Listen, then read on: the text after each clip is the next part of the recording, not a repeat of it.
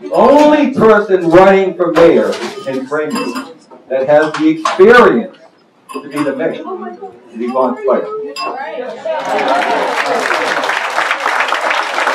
Being a state rep, I'm white as a state rep.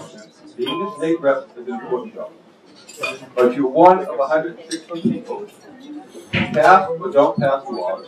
You never execute or implement anything. That's not true. Being a select person is very important. Make policy, hire a town manager, but you never execute or implement anything. That's not true. What does a mayor do?